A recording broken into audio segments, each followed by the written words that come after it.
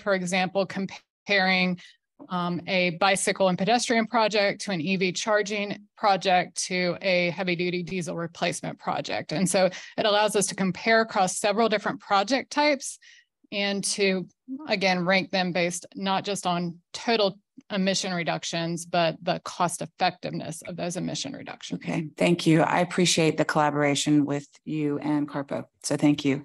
And then just a couple extra questions for you. What, I understand that this is setting up some program revisions, but I just have some sort of fundamental questions about the program. If a road is in an ETJ of one of our counties, is it eligible for the discretionary, for the fall call, the 62 million? Yes, if they're a member. If the jurisdiction is a member. So like Mecklenburg County ETJ roads would be eligible? Yes. And who are all roads in an ETJ within the ETJ of a municipality, or some, like there are places that are not the city of Charlotte, but they're within city of Charlotte's ETJ? I'm trying to figure out who has the standing and responsibility to bring forward eligible projects for these roads in the ETJ. So I'm sort of looking at NCDOT. Sometimes NCDOT comes with the applications and they've worked with the jurisdiction, or sometimes the jurisdiction does.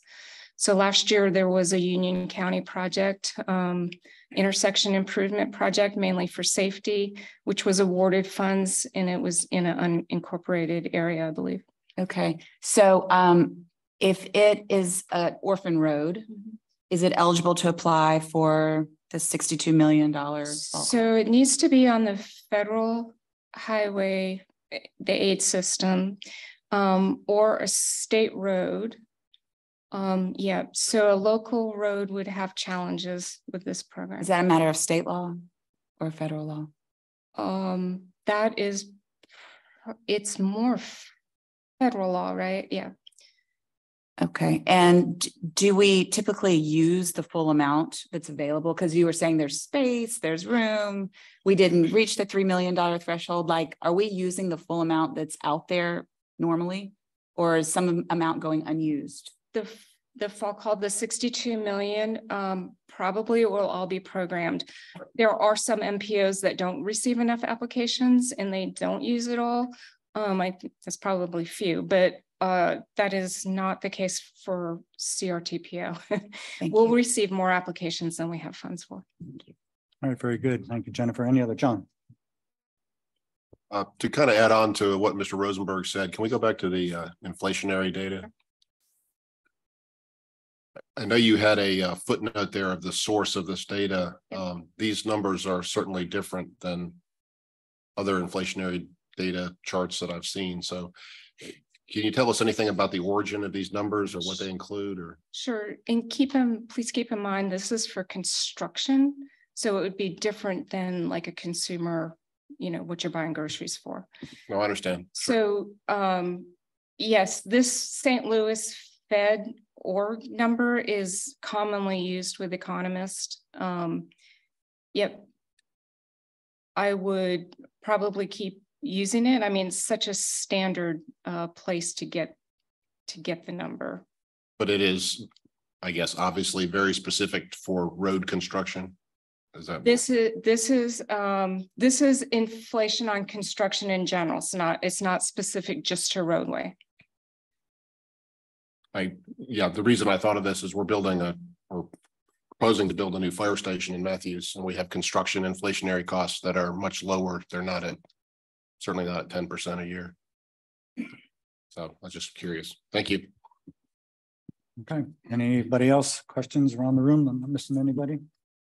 All right. Thank you, Jennifer. Appreciate that.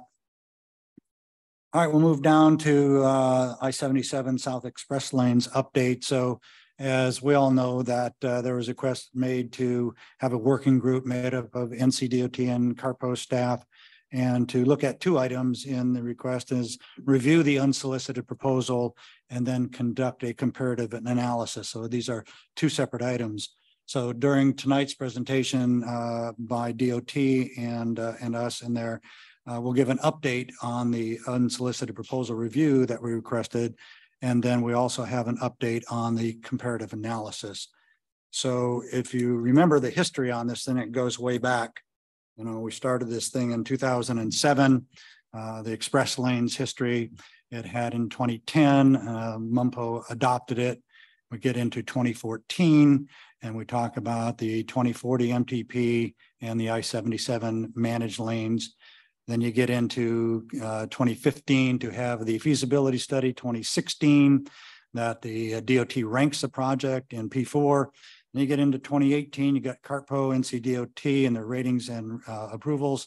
And then you have the planning and design studies done for that. So in 2022, CRTPO adopted the 2050 MTP and includes the project in that funded list. So, okay. So the fast lane study had 3 phases. The first phase was an overall evaluation across the region. The second phase was a focused on the potential corridors and the projects. I-77 South is one of them. Third phase was the efforts for I-77 North and the 45. As you may remember, per state law, any project that would be associated with some type of tolling in North Carolina must be approved by the local planning organization, which would be us. And so CRTPO first submitted the I-77 Express Lanes South project during the P3 in 2014. So with that, I'm going to flip it over to Brett Knight with NCDOT D10. And we also have David Roy here to facilitate if necessary. But Brett, the floor is yours. Okay, thanks, Ron. Hello, everyone again. Brett Knipe, NCDOT Division 10. Going to continue with our updates on the I-77 South efforts. And we'll cover a lot of information tonight, some of which you've heard before.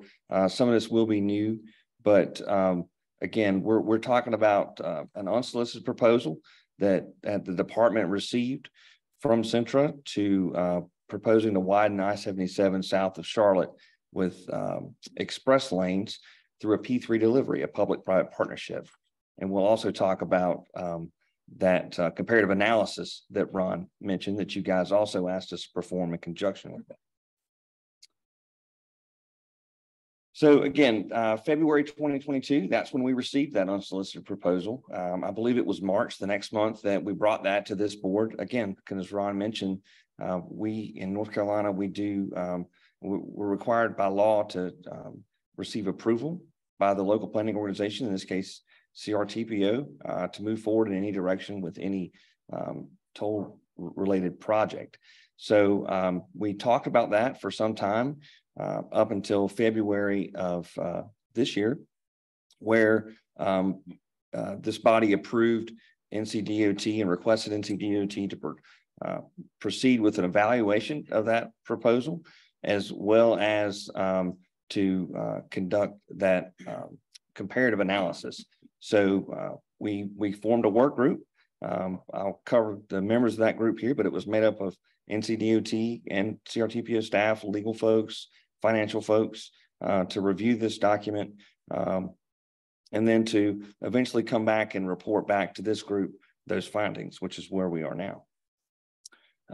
Neil, again, y'all all know Neil very well. He was on the work group with me. Sean Epperson, our deputy division engineer, who's in the room tonight. David Roy with NCTA, chief financial officer, participated in that as well. He's also with us tonight. And then we had other professionals with the department that helped work through that process. And we developed an oversight team that this work group would provide a recommendation to. And then that oversight team would ultimately make that final recommendation for NCDOT as to what to do with this this document. And Chairman Pappas assisted with us, assisted with that effort. Our chief engineer, Chris Peoples, Western Deputy Chief Engineer, Mark Gibbs. We had Carly Alexic, our Chief Communications Officer. David, again, myself participated on that. A lot of these folks you may have not met, but point being is that a lot of folks that are involved in this business that spend a lot of time thinking through this participated to help us draw these conclusions. And so we were able to form these groups and get started in earnest in May. That was about the same time I think I came back for our last update. So we didn't have a lot to cover at that time. But since that time, we've met, reviewed, and found that, that proposal to widen I-77 South essentially was not materially different than what we're already looking at in our own STIP. And so I mentioned that to you guys before. There's been an ongoing effort to develop concepts, to cost out, to determine what would be best for I-77 south of the city, no matter what the delivery mechanism was. So we've been working on that the whole time. And this proposal essentially was proposing to accomplish the same thing. And so based on that, we've decided not to move forward. The proposal itself, it wasn't flawed necessarily, didn't have, it checked all the boxes, met all our minimum requirements. But again, that was that working group's recommendation. What's important to go ahead and note here is though, because we're not moving forward with this proposal, doesn't have any impact on what we're doing with the comparative analysis. It's not slowing down that process. I'm going to go into a little bit more detail later on in the presentation, explain to you guys what we're going to be doing there, but just wanted to point that out. So, talking about the differences or maybe lack thereof between this unsolicited proposal and what is in our existing STIP. As Ron indicated, that project, I-77 South, I-5718 has been around for a number of years. It was recommended by this group to be included in the statewide transportation improvement plan. We have been working on that project. It's been in development for a very long time. And the description there was to widen I-77 with express lanes from I-277 to the South Carolina state line. And the unsolicited proposal was in the same general proximity to widen I-77 South with 2 express lanes, a little bit shorter in length, not quite making it all the way down the South Carolina line, but proposing to terminate closer to the I-485 interchange. So essentially the same project. And the bottom bullet there is pretty important too, because no matter what happened with this process, we were going to be required to conduct this value for money and comparative analysis due to the federal requirements. Anytime you're talking about a project of this size with this scope and really cost, we would have to accomplish this anyhow. So it's really no loss either way. And we're getting started with that work, and we'll go into detail again further in the presentation. So the oversight team that I pointed out agreed with our recommendation from the working group to not move forward with the project, again, because of its similarities with I-5718. This really means nothing more than if we do move forward with a P3 procurement eventually, if that's a decision you guys make, then that group that submitted the proposal, Centra, would not automatically be shortlisted for if they were to resubmit at that time, because again, we would have to go through that process, competitively procure the project. So moving on from the unsolicited proposal, I'll talk to you a little bit more about the comparative analysis and what that looks like in the timelines. So at the same time, when we were asked to review the unsolicited proposal, we were asked to conduct this comparative analysis, okay, by CRTPO. And all that really is it's a comparison of what would this P3 delivery look like versus a public delivery. There's a value for money analysis that has to be conducted, because obviously there's you guys have seen some of those cost estimates for the corridor. That would be a very large sum of money to put up. It would be a very large sum of money for anyone to finance. And so in determining is it really worth the expenditure of funds, no matter what methods you might choose to move forward with. The qualitative risk There's a lot of modeling that goes into this, traffic and revenue forecasting, which is a very important component of determining the validity and potential success of any toll project. And then construction cost updates, which you guys saw in the previous presentation, that we're all dealing with inflation. And so we've got to predict that and how that could impact any project as well.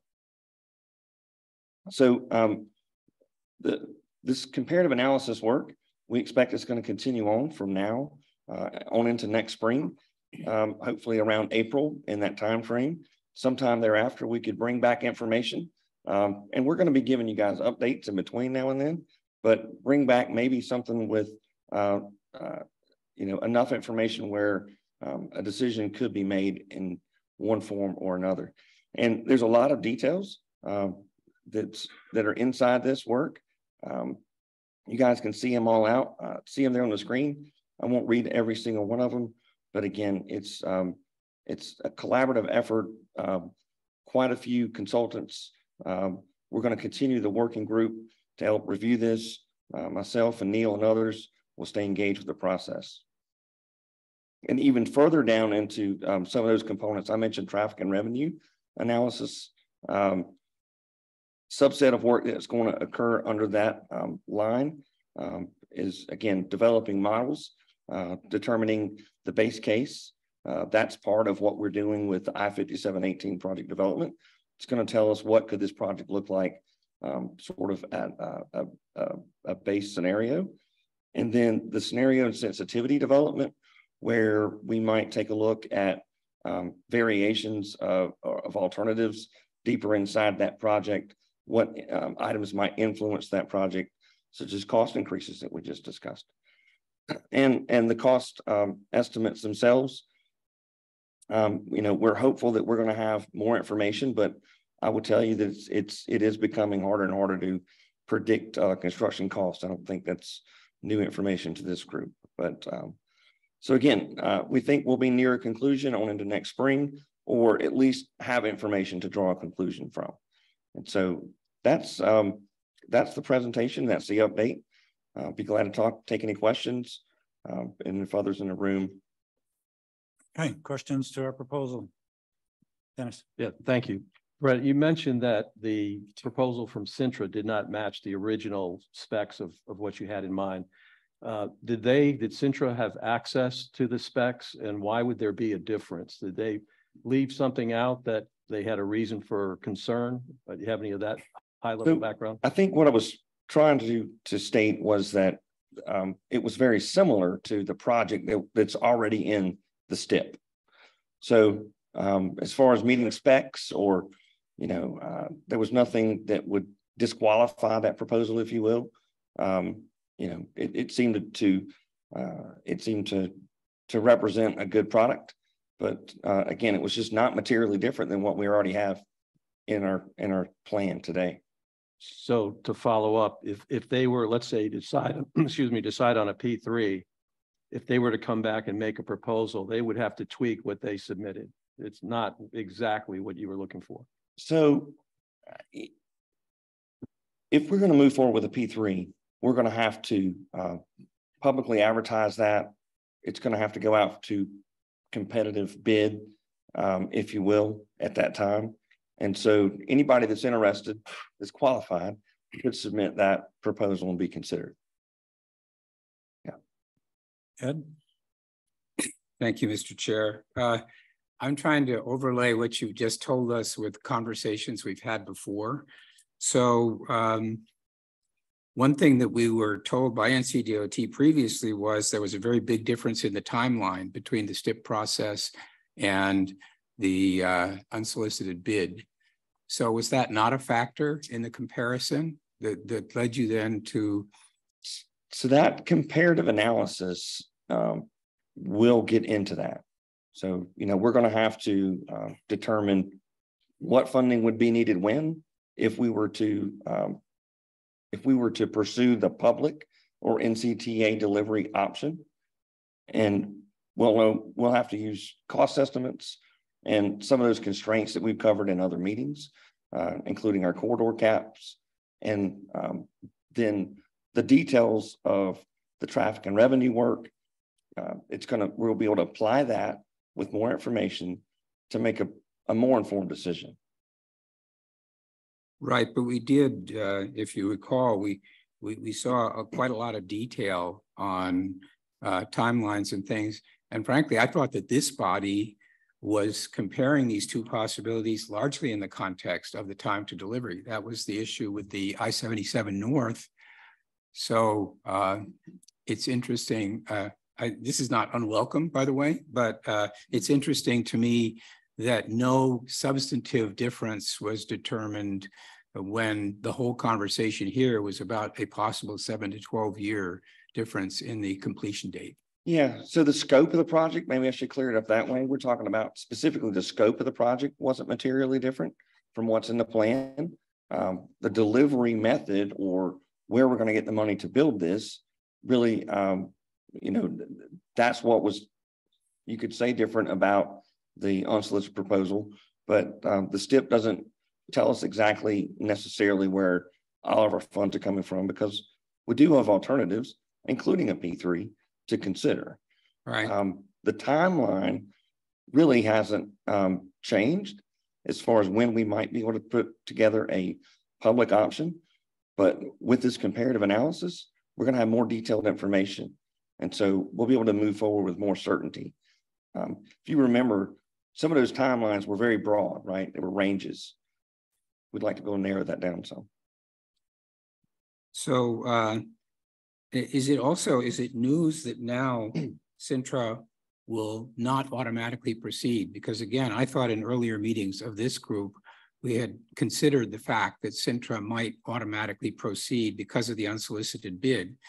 But what you're telling us now is that no more work is being done to process the unsolicited bid, and that Cintra, because of the finding that they were basically equivalent with the STIP, so without prejudice, but nonetheless, there was no reason to kind of give them that automatic.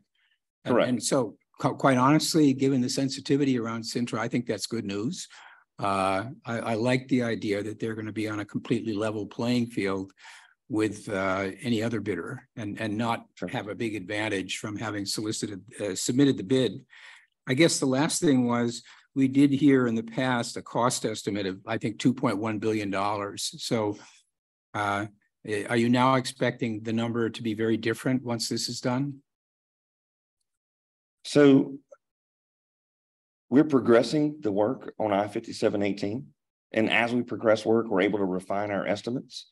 And given what we've seen, the inflation numbers that we're discussing here tonight, yeah, I would expect that cost could continue to rise. Right. I think this whole discussion about cost escalation is kind of interesting because, for one, nobody knows. Okay, let's be honest. I do think that recent experience would indicate that 3% is too conservative, personal opinion. Last question, if I may, Mr. Chair. May.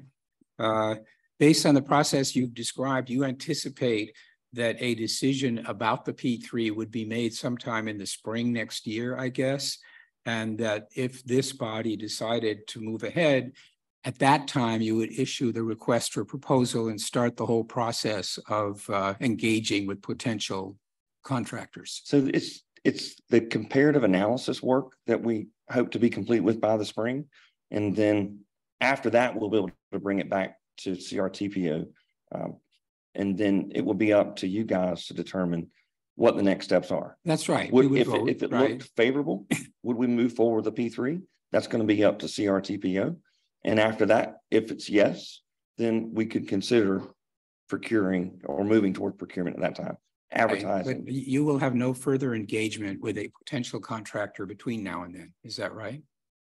Well, so there will be some soft market sounding activities that would occur as a part of the comparative analysis. So yes, we may speak with some folks in this industry. That's part of that analysis, but nothing beyond that. But you would do that equally with Cintra and others. Absolutely. Wherever the expertise was that would be useful. All right. Thank you, Mr. Chair. Very good. John. Thank you, Brett. Help me understand the apparent contradiction. Maybe I'm misunderstanding, but you said the working group and the oversight committee decided not to move forward with the unsolicited proposal, and yet you're doing a comparative analysis. What are you comparing? Are you comparing the Centra proposal that the working group and oversight committee said that you don't want to proceed with, or is it P3 in general? P3 in general as an option. Yeah. Okay. Okay. Yeah. It's P3 in general. You know, it's a comparison of, could this be a P3? Could this be a publicly funded NCTA delivered project? What would those two cases look like? But for now, there's no further dialogue with Centra. Yeah, the unsolicited proposal really doesn't change the outcome, because after we were asked to conduct a comparative analysis, you know, that process moves on separately and independent of this unsolicited proposal. Okay, thank you. Any other questions? Lee? Thank you. So just so I understand, had Centra offered a plan that was sort of substantively different,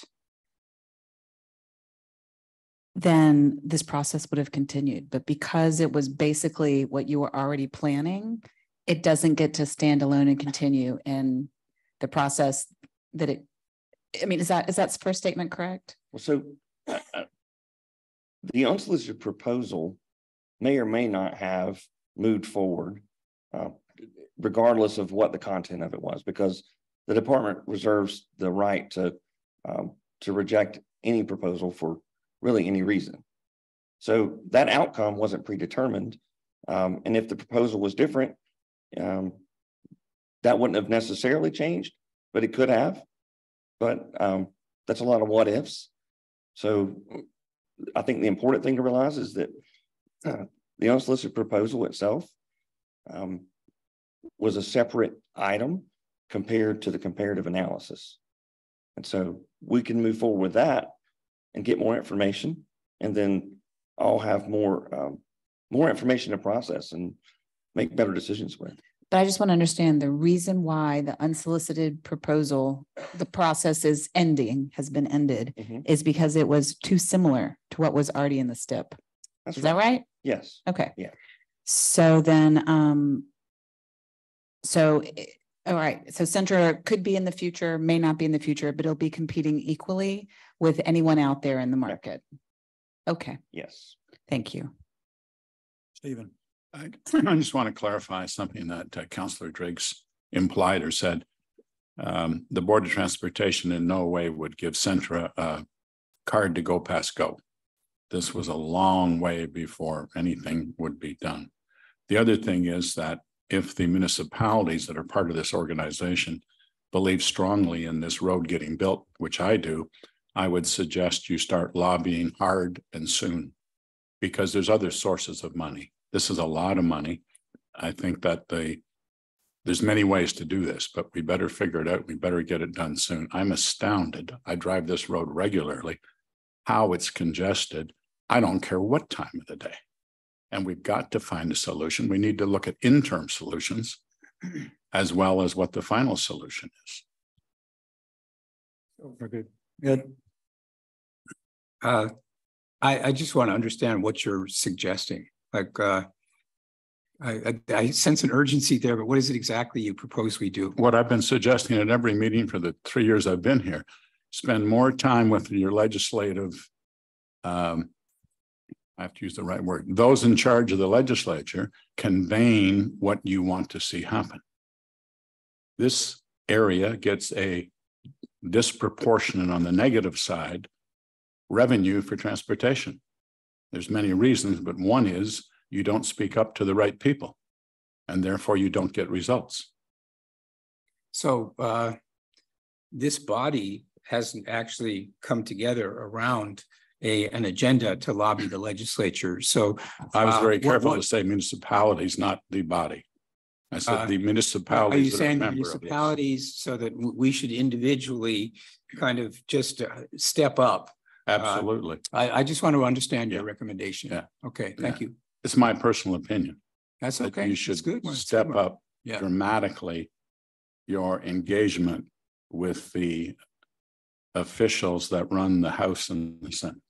Yeah, I think I've been doing that and on mobility and on this. And you're right, they are really not paying much attention. So I think that's a very good advice. Thank you.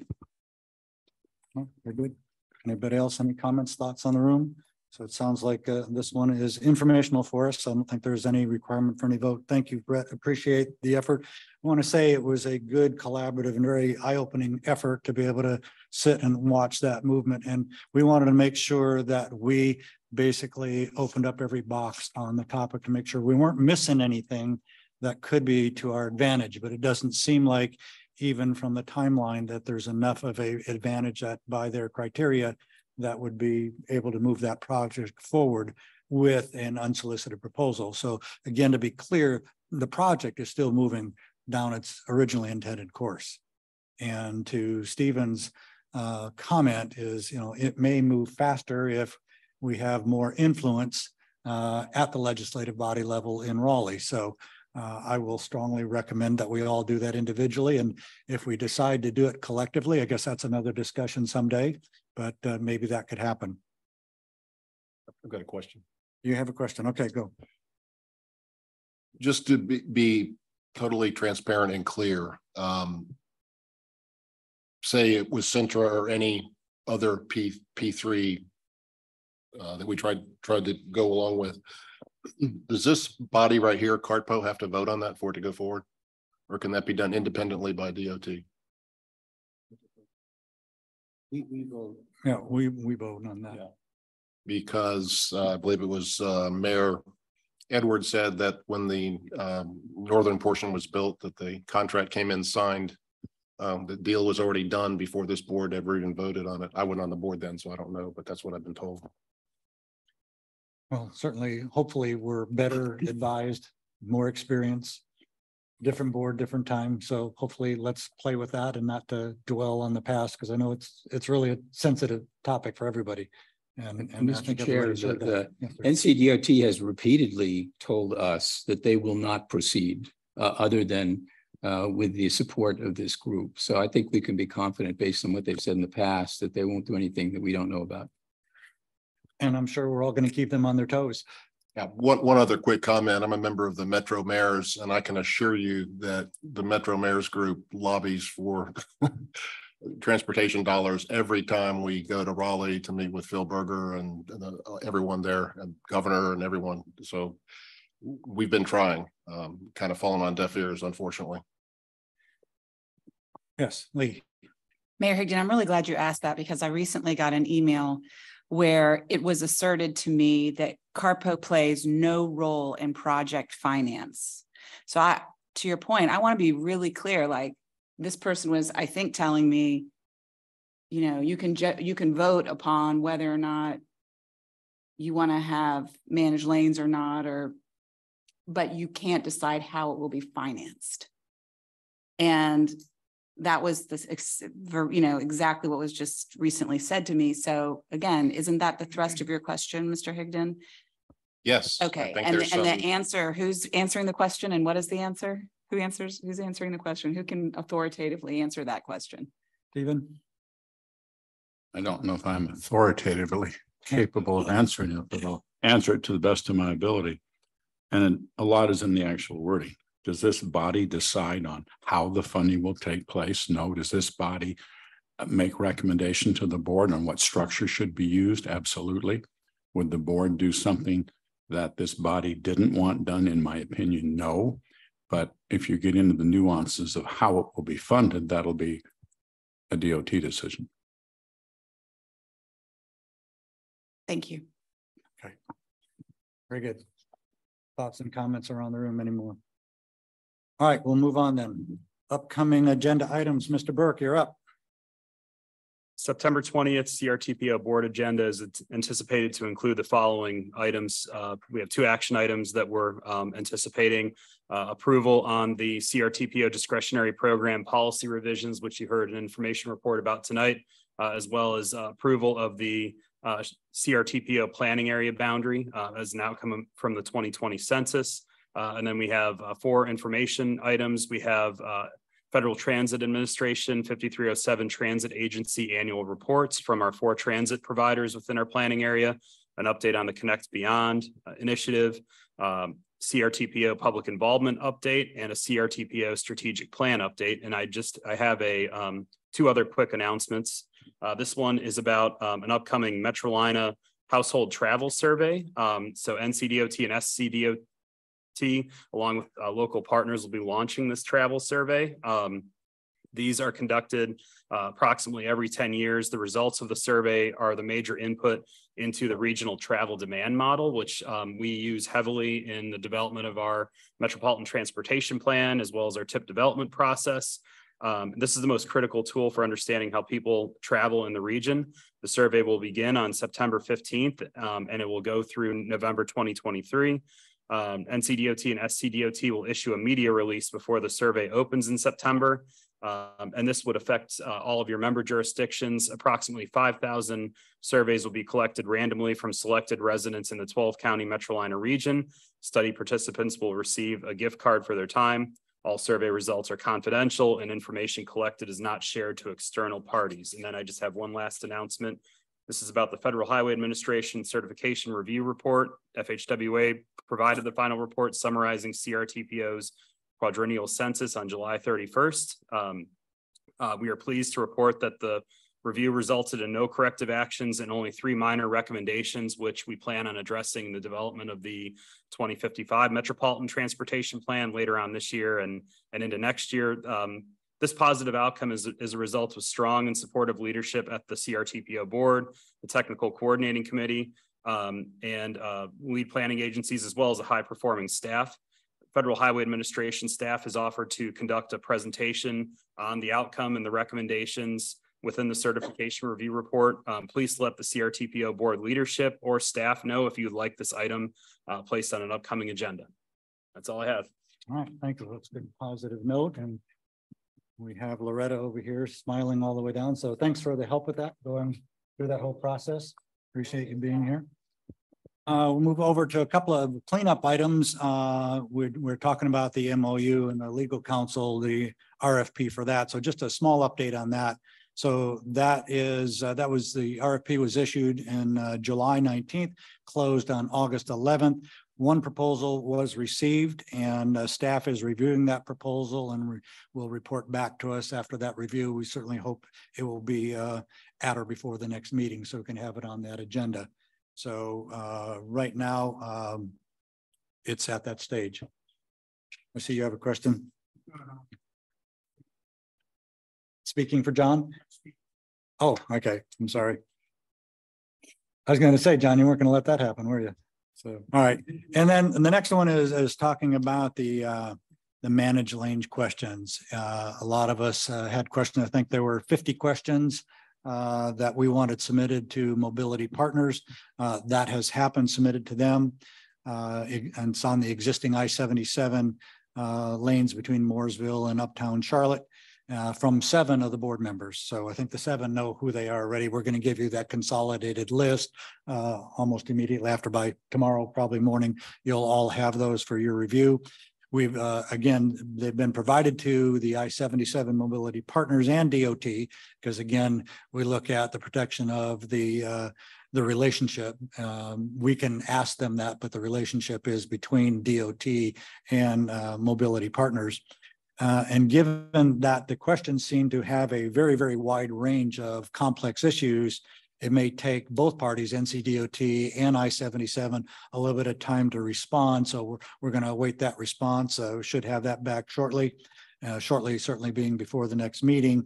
And some of them, again, are complex. Some may be answered in a day or two. Some may take a little bit more time to answer those. So we want to await their response to us on the 50 questions. They may categorize some of them and say, I can answer 1, 7, and 5 this way, and I can get that to you by Monday. I can answer other ones at certain time levels, but we're going to let them respond back to us. So again, a complete copy of the questions that were submitted will be distributed to this board later this week, probably tomorrow. And so Neil has that one. Yep, and I have just one more announcement. I forgot about this one, and I apologize. Jarrell has an announcement on the transit providers work group.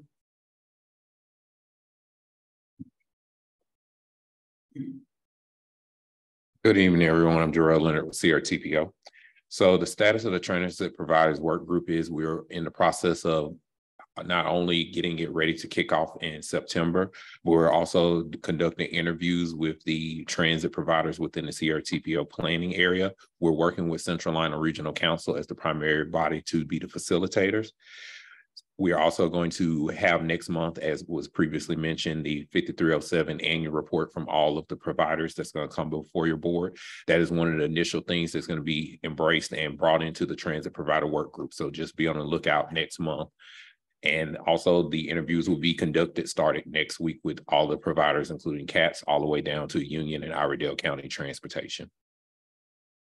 Okay, great. Thank you, Jarrell. Appreciate that. All right, so we're down near the end of our meeting here. Any other comments, thoughts, sharing for the good of the group all the way around? Stephen. Mr. Chair, I want to inform the board that tonight the state legislature voted SB 512. You may remember, as it relates to transportation, that moves the divisional appointments to the legislature and it moves the at-large appointments to the governor. Thank you. And you say voted, we don't have the results of that, or we do? They voted in the affirmative for the bill. Okay. All right. Thank you for that clarification.